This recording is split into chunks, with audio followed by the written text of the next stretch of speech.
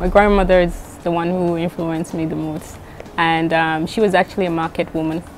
And so we had boxes of stock all over the house, you know.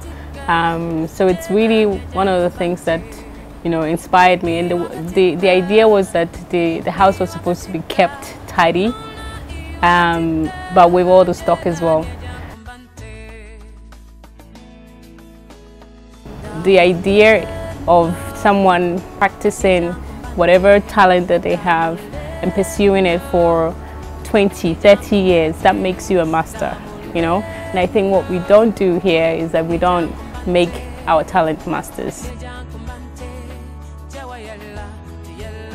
What I want is for people to understand that you can make money out of creativity. You know, there is no limit when it comes to creativity, you know. As long as you are able to come up with an idea and you are able to pursue the idea, something good will come out of it. You know, there's another person on the other end who will be willing to exchange goods or services or money for that. Visit lightville.com for more.